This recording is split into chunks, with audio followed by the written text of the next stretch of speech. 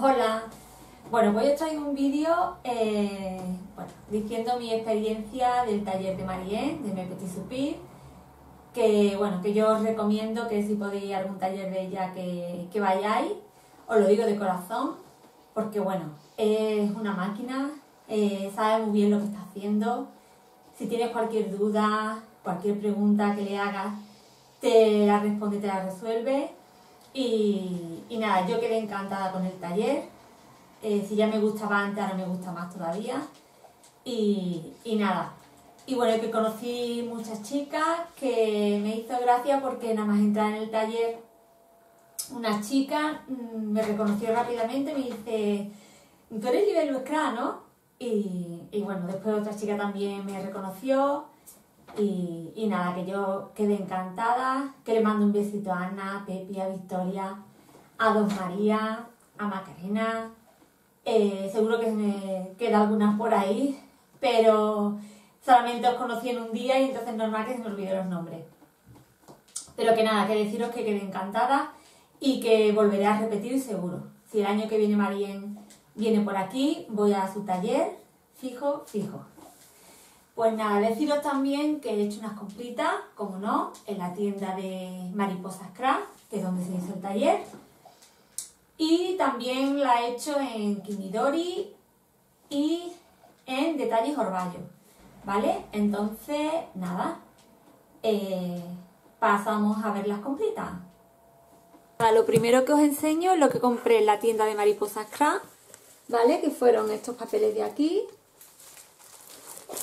Bueno, deciros que ya tengo la varita mágica de Marién, ¿vale? Que venía en la bolsita en el taller. Y bueno, que ya la tengo. Y nada, la colección que compré, perdón, es esta de estampería Blue Land, que no sé si se pronuncia así o no, pero bueno, me compré dos. Como veis, el precio viene aquí, 11,80. Os la voy a enseñar. Seguro que muchas ya la habéis visto, pero bueno, para la que no la hayáis visto, os la enseño.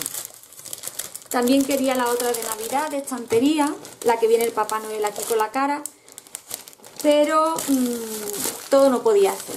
Entonces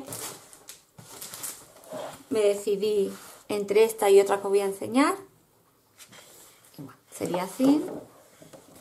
Es preciosa, me encanta, ya sabéis que los papeles de estampería a mí me tienen enamorada.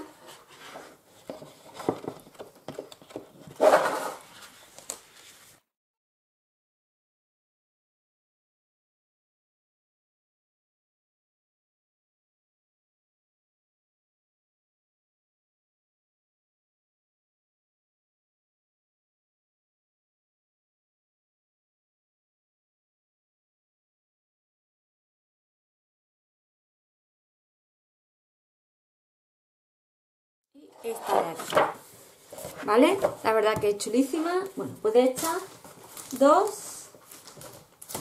no sé dónde ponerlo porque tengo la habitación.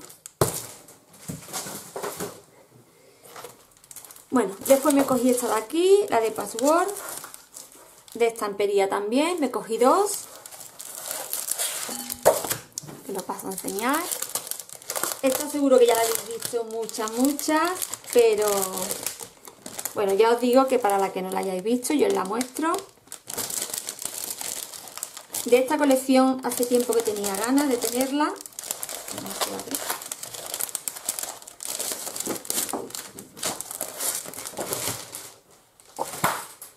Y estaba entre esta o la de que os digo de estampería también, pero de Navidad. Las casitas me enamoran, me parecen súper chulas. Los colores que lleva esta colección me encantan.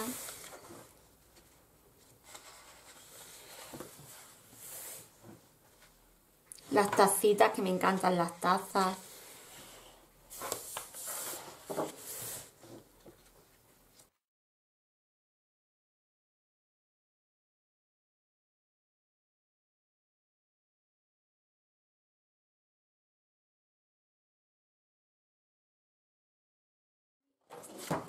La verdad que me parece súper bonita esta colección.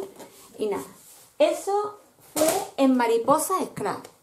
Ahora en Detalles Orballo me pedí, bueno, me acabo de dar cuenta que mi dirección estaba aquí, entonces como veréis voy a borrar este cachito porque bueno, no quiero que se vea, no me he dado cuenta.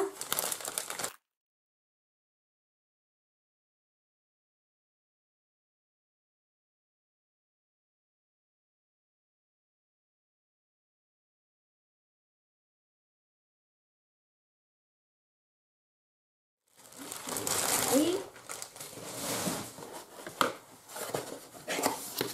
Bueno, como veis, siempre mandan lo que son una maderita y una chuche, que ahora me la comeré. Me pedí un taqui porque ya se me está terminando el mío. Y bueno, este de aquí, el turbo, que seca más rápido que el original, ¿vale? Me pedí eso. Y me pedí esta cosita de aquí, que ahora haremos la prueba, ¿vale? Os lo mostraré, porque pienso que es igual que esto que yo tengo aquí, ¿vale? Que lo tengo hace mucho tiempo. Esto lo he utilizado yo para hacer nieve, el merengue de tarta, de una tarjeta que hice. Ahora no tengo la tarjeta a la mano, pero si puedo os la cojo y os la enseño la tarjeta para que veáis el efecto que deja.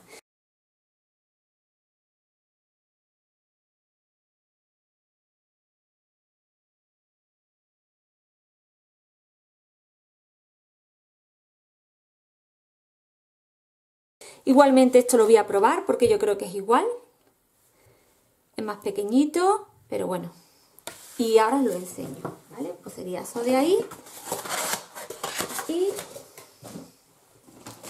me pedí también, pero a la hora de ahorrar papel, las cizallas estas, pues ahorran más papel con ellas. Entonces le pedí consejo a Marién, le dije que me quería comprar una cizalla y me recomendó esta de aquí.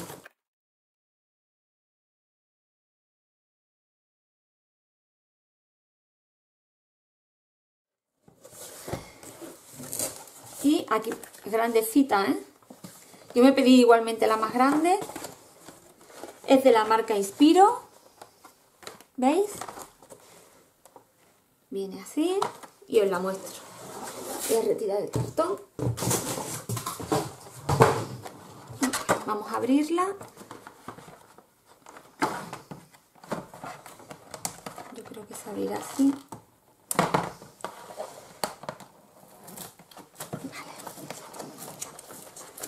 La voy a abrir así porque no quiero partir el cartón.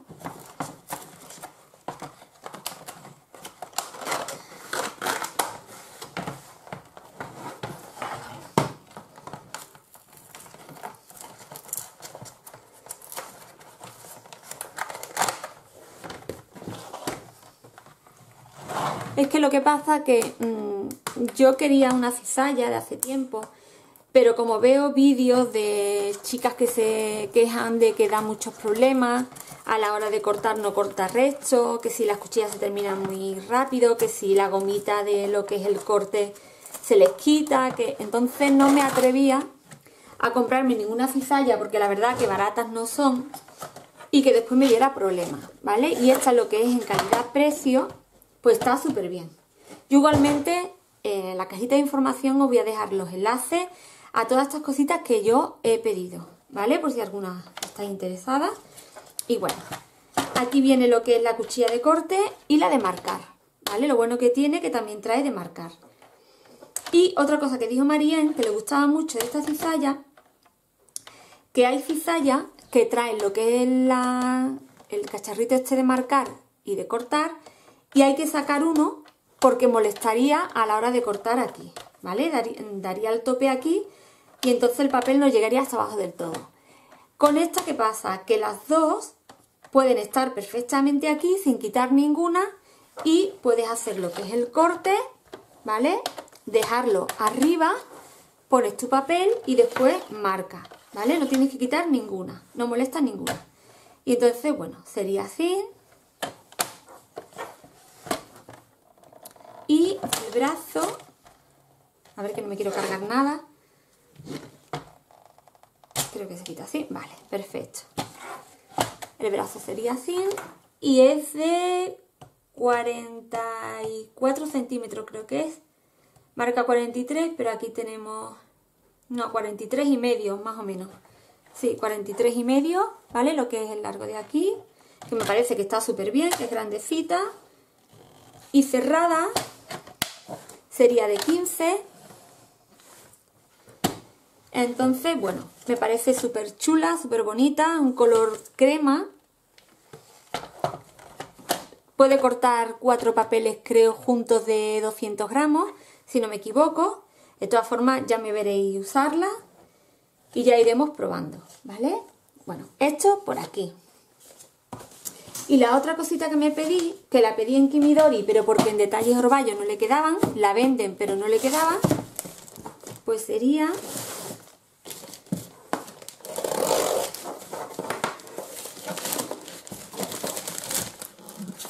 que también me lo recomendó Marién, y la verdad que lo veo súper útil, y ya veréis por qué.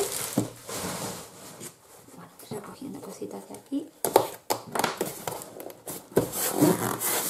Creo que no viene ninguna dirección. ¿Veis? Sería de Kimidori. Kimidori, como siempre, manda una maderita. Soy un regalo.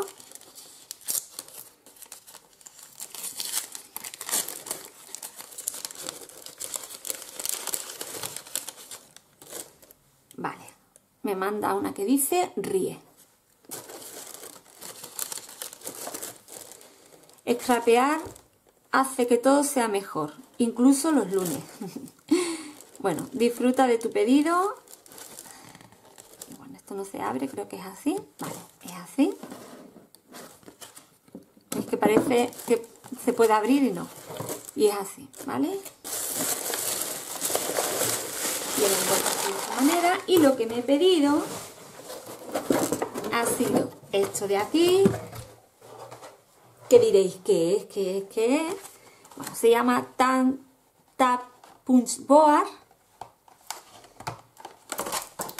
Y esta me la recomendó Marién, que es para hacer cuando hacemos agenda, tarjetas o incluso un álbum para hacer bolsillitos y todo. Nos hace las pestañitas estas de aquí al lado, ¿ves?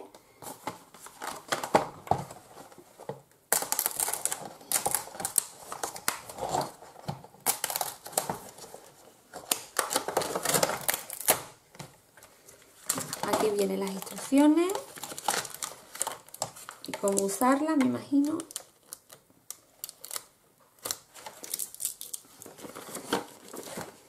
Viene este papelito de aquí.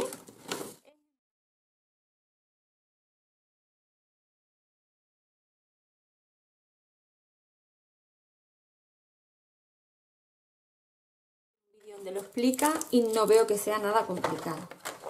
Entonces esto sería así, ¿vale? Y bueno, voy a coger un trocito de papel. Voy a coger esta cartulina que tengo aquí, creo que esta es de 200 gramos, si no me equivoco. Y aquí viene S, M y L, ¿de acuerdo?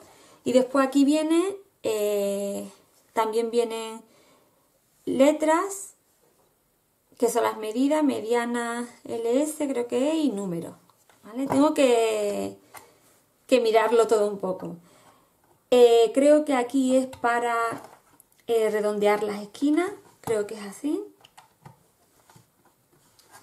Bueno, ahora no lo voy a probar, no vaya a ser que me cargue yo la herramienta, pero bueno, dicen que hace una formita también muy chula.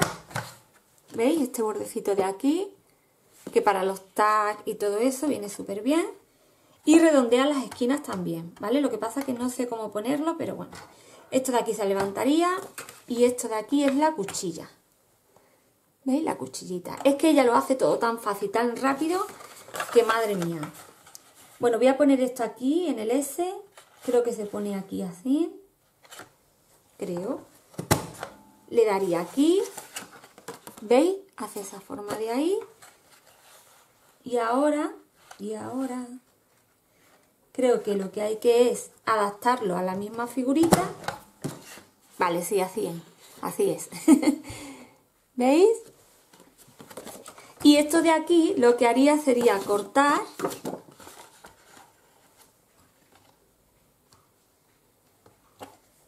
Creo que es así.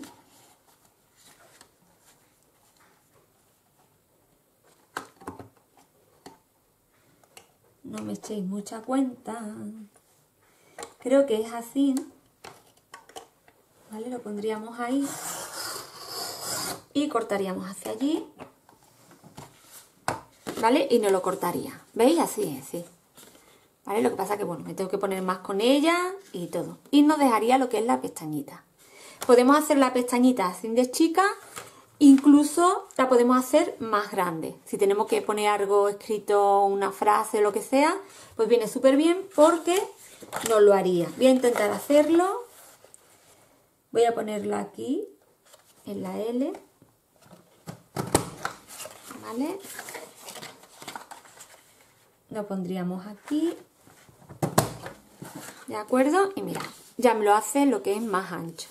Y todavía se podía hacer más ancho todavía. Bueno, pues nada, que estas son mis compritas, que os voy a hacer la prueba de esto de aquí, ahora mismo. ¿Vale? A ver si es igual que lo que yo tengo, ¿de acuerdo? Bueno, si es igual que el que tengo, esto sería poner una pequeña cantidad, coger la pistola de calor, ¿vale? Cogeríamos la pistola de calor.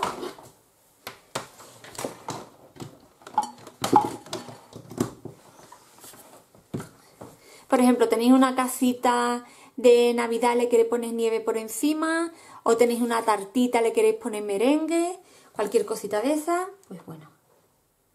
Voy a poner un poco, por ejemplo así.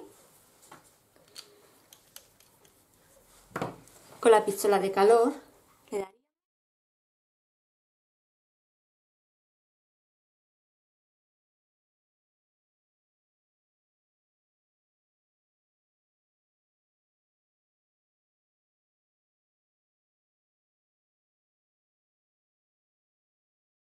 Mirad, ¿veis? Y se hincha. ¿Veis? Se queda en 3D. Pues esto es lo mismo que yo tengo ahí. Es súper chulo. Yo os lo dejaré en el enlace por si os gusta. ¿Vale? Se llama Liquid Appliqué o algo así. En 3D. Efecto 3D. Bueno, como veis, es como una especie de espumita que se queda ahí. Que la verdad, para los proyectos ahora de Navidad y todo eso, queda súper chulo. Ah, y también deciros que compré un cartón grande de 2 milímetros de 70 a 75 centímetros por 1 metro. Súper grande el cartón. A 2,96 €, creo que lo tenía, 3 €. Eso es Mariposa Scrap. Bueno, deciros que se me olvidaba que lo que hicimos fue un álbum súper chulo, súper bonito. Nada, muy del estilo de Marién. Y nada, espero que os haya gustado mis compritas y nos vemos en un próximo vídeo. Adiós.